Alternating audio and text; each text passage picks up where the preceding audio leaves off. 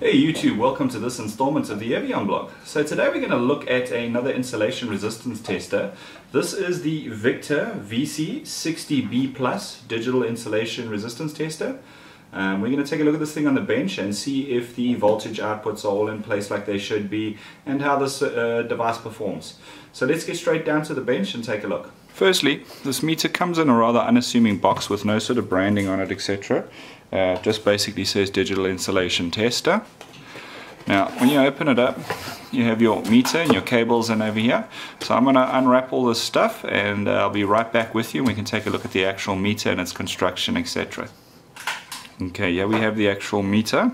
It comes in this sort of hard plastic casing that you'd expect of a Chinese build as the Victor, and when you open it up, it's a rather strange clipping mechanism to open up the case, unlike the Toptronic stuff, etc., which actually opens quite nicely. But then you have your meter. Now when you look at the meter layout, a few things make sense. I mean, insulation resistance tester is the same no matter which make you look at it. They all kind of do the same work. So just to give you an idea, we're going to go in a little bit closer over here and I'm going to show you guys a few things about this meter, so you can see that there's a few things that are exactly the same and there's a few rather large differences, and of course a few strange little sort of mislabels, if you want to call them that. So let's get closer and take a look. Okay, now we're looking a bit closer to the meter. So the way this meter functions is, I'm going to go through the buttons from this point over here. This is your voltage select, 250, 500 or 1000 volts. So now you have to select which one it is that you want to be testing. So 250 or 500 is your normal sort of domestic applications here in South Africa. But now, where this one differs from some of the stuff from Toptronic and others, where you actually can connect them up before you test it, push the test button, it'll actually give you a voltage reading to tell you that this is live. This one you'd actually have to select 750 volts input. You'd have to do a measurement between these 2 points over here and then switch your leads to these 2 points over here to do an insulation resistance test. So that's a bit of a pain, but in so saying, this thing does have a really nice large display which gives you the information, as you can see here. And when you push the test button, the screen actually lights up to tell you that the device is on, and you get that little lightning bolt to tell you that it's currently running. So that's quite a nice touch, and like I say, a rather nice large display. It definitely does make for nice sort of reading, etc. Okay, so the one thing that commonly crops up is the actual output voltage in DC of these things. So what I'm going to do now is we can actually check them and just see what we're getting. Now we can't go too high with the specific multimeter that's in question over here. So what we're going to do is we're going to hit it with 250 volts. As you can see, we've got 258 volts on DC over there. That's telling me that my multimeter is 9.9 mega ohms. Right, so 500 volts, stand clear. And as you can see, we've got 521 volts. And we're still showing 9.9 mega ohms input impedance. So I take it this is about a 10 mega ohm multimeter. I'm a bit wary to do the 1000 volts because I'm not sure this meter over here could actually handle 1000 volts, considering it shows max 600 volts, so we won't be doing that. But if we had a bigger meter we could check the 1000 volts, but I can guarantee you it's going to be well within its spec. So what these guys do is they output a DC voltage onto the connection and then check the resistance at that voltage of the cable. It's quite a nice system, it works very well, and it helps you to distinguish if there's any possible problems in the insulation of the cable, etc. Okay, so where does a earth resistance tester or insulation tester come into its own? Let's say, for example, we have a piece of wire, a electrical conductor carrying our mains. I'm just going to grab a piece of wire over here. Okay, now I know this piece of wire is more or less intact. This guy over here. So what I'm going to do is I am going to put some leads in to our insulation tester. Now these aren't the type of leads that I like to use, these general multimeter leads, but they do the job. I prefer using a clamp-on type lead to get my results. So let's move the multimeter out of the way and let's do a nice little resistance test insulation resistance test of this electrical cable.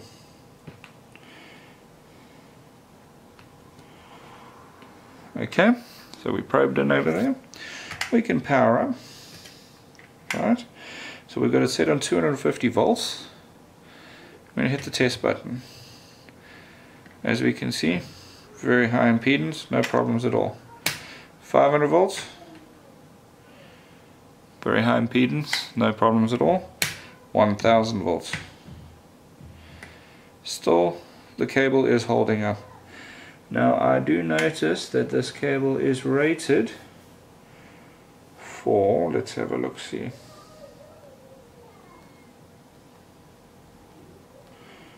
Doesn't actually have a rating on it. But yeah, obviously it's handling 1000 volts being pumped into it with no problems at all. So yeah, this cable is definitely good. Now if there were, for example, a small cut in the cable or something like that that may affect the resistance of the cable, you might not pick it up with the continuity, but it might be close enough that when you pump 500 or 1000 volts through the cable, it'll show up that as a short, it'll start actually arcing. So then you can tell if there's a problem or if there's liquid damage to cable, etc. It's all very useful in the sense of testing that sort of thing to make sure that you don't have any problems with insulation or insulation breakdown on electrical circuits. So yeah, it has its purpose for your electricians. It's also good for testing certain appliances to make sure that there's no sort of earthing issues, etc. For example, here we have a metal frame fan. Let's just try and zoom out a little bit more.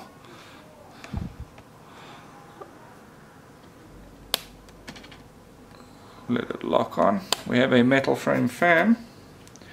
Okay, now we want to check if there's any insulation problems between,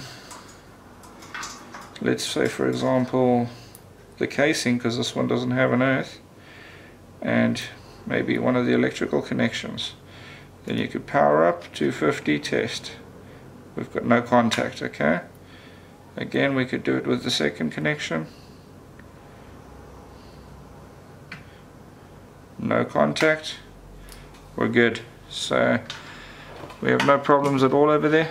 It's safe to touch this fan body. Use it for compressors, testing compressors, fridges, all sorts of mechanisms like that.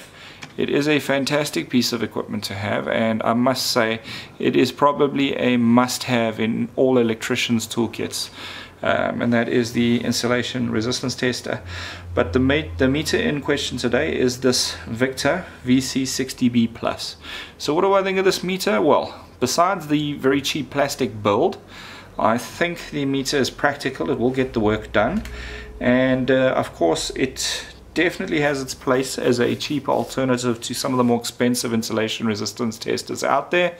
However, I still prefer my Toptronic range of insulation resistance testers and earth resistance testers, etc., to these Chinese ones. The Toptronic products are made in Taiwan, in Japan, so in Taiwan, so you know that you're getting a good product, whereas this Victor is a Chinese manufactured product. But in so saying, the spec is not bad at all. Yeah, all in all, not a bad little insulation resistance tester. It will get the job done, and it's pretty practical for what it is. Now, just a few things to note before we move on. The things I don't like about this specific unit is the way this plastic cover clips on. I'm not too sure how long that'll hold. These plastic clips here will probably break pretty quickly that hold the belt. So I would be a bit careful with that if I was to buy one of these. The unit does come with a strap which you can install on there. And then lastly, the probes themselves don't look too terrible. They're reasonable for what you spend on them. It says here Cat 3 1000 volts 10 amps. It looks very similar to the type of probes that you would get from Unity or Unitrend. So I'm not too sure how long they would last. It isn't the safety type, but look, it'll get the job done. I personally don't like probes on an insulation resistance tester. I prefer clamps, but in so saying, the probes do do the job. When you just want to do a quick test, the thing's hanging on your neck, you take your 2 probes, you connect them in, push the test button with the other hand, and when I say using one hand, you can actually get 2 probes in, but it can be a bit awkward at times, and you can basically contact your 2 points, push your test button and move on. But yeah, all in all, not a bad piece of kit.